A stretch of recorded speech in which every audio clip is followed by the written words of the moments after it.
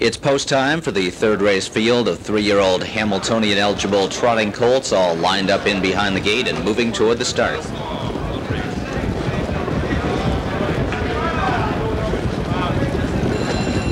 And they're off. Morrill timed the gate well with Annie's SJ from the inside, who heads out for the lead. Bernie from between horses. Up on the outside is Pardon Me. He's 3 wide entering the turn. Victory Sam angles over for a seat on the pylons from 4th. Right to Strike is driving up on the outside 5th. Danish Delight on hurried early 6th. Titanic Tag waiting for the cover flow to develop. 8th to his inside Super Ballad, and Grand Slam Hall is the trailer. Annie's SJ seats everyone on the front end here. He's 2 lengths clear. Opening quarter in a modest 28-4. Bernie is dropped in behind him, but he's 3 lengths from the lead second. Then it's a gap of 2.5 to Victory Sam third. Right to Strike is moving up in 4th, and Pardon Me bides his time. He's 5th on the inside. Danish Delight is tipped to the outside in 6th. Titanic Tag is gapping in 7th. 8th is Grand Slam Hall, and Super Ballot made a break. He's far behind, trailing the field, and Annie's SJ is far in front. He's opened up now to a 5-length advantage at the half in 56 seconds flat. So Annie's SJ, who's trotting well off the pylons, is about 5 lengths clear.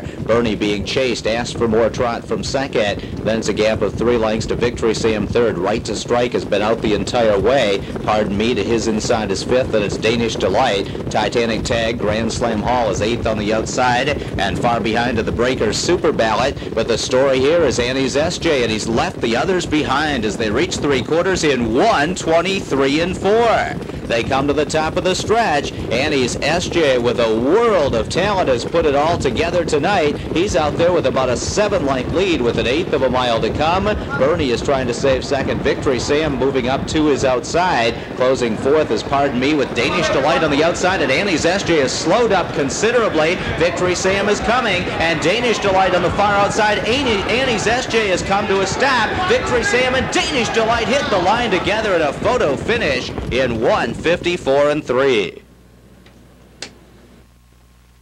Number 2, Victory Sam. Valley Victory, 3-year-old, out of Raging Sam by Lindy's Crown. Owned by Christina Takter, the Anderberg Stables, and Christensen from New Jersey and from Sweden. And Jimmy Takter, back in the Hamiltonian scene here, trains and drives Victory Sam. Victory Sam scores in a career best of 1:54-3.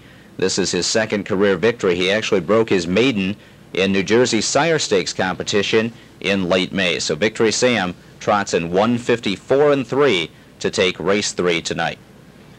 Trackside in the winner's circle, once again, the birthday boy, Manuel Pena, along with Frank Patrick Diaz and Michael Martin Diaz, making trophy presentation to Jimmy Takter and Victory Sam.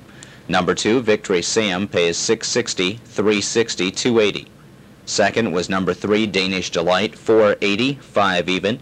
And third, number 1, Annie's SJ, $420.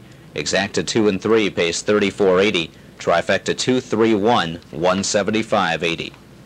In the upcoming 4th race, Superfecta wagering, Exacta and Trifecta as well. There are no changes. 14 minutes away from post time at 8:29.